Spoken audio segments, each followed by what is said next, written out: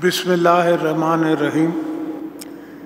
His Excellency Sardar Bahadri Madhov, President of Turkmenistan, Excellencies, distinguished guests, esteemed scholars, ladies and gentlemen, Assalamu alaikum and a very good morning to you all.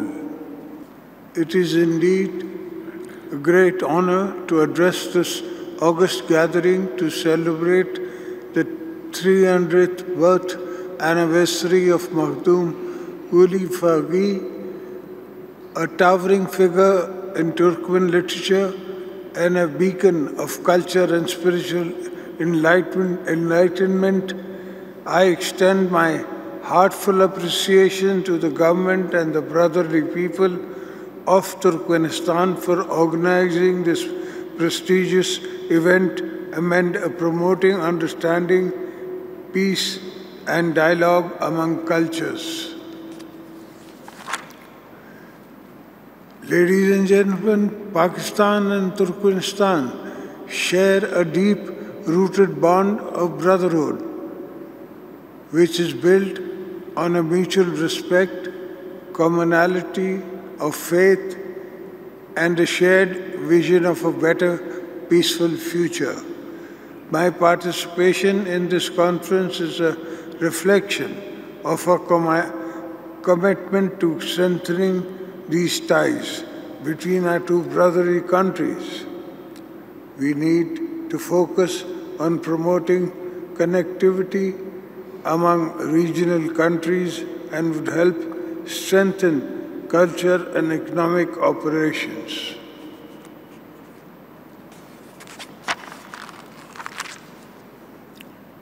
I'm delighted to share that one of our founding fathers and our national poet, Allama Muhammad Iqbal and Makhdoom Guli Faghi, share several commonalities in their poetry and thoughts on Sufism and nationalism. Excellencies, ladies and gentlemen, Makhdoom Guli is only one poet but a symbol of Turkmen people's spirit, aspiration, and love for their homeland. His works, written in the 18th century, continue to resonate with us today, providing guidance, inspiration, and a sense of unity. Makhdoom Guli was born into a time of great political and social unrest when the Turkmen tribes were scattered and divided. Yet despite this challenge, he dedicated his life to the dream of seeing the Turkmen people united as one. I would like to specially commend the President of Turkmenistan, Sardar Bahadri Mahmudaffi, for organizing this event to promote the works of Makhdoom Guli Faghi, as well as providing an opportunity to interact with leadership of the regional countries that would help strengthen our bonds of friendship. I also congratulate Turkmen nations on the announcement of the 2024 as the year of the great poet and thinker, Turkey World Makhdoom Guli. I am confident that discussions and deliberations in this conference will not only honor the memory of Makhdoom Guli, but will also pave the way of a new avenues of culture, collaboration between our countries.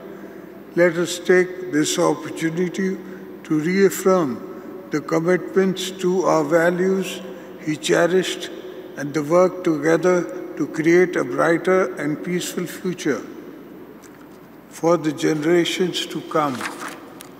I'm also glad to meet the President Sardar Bahadri Mahmudi, who is the son of my great friend and former President Gurbanguly Birdy Mohammadov, who I had the pleasure of meeting multiple times on different forums.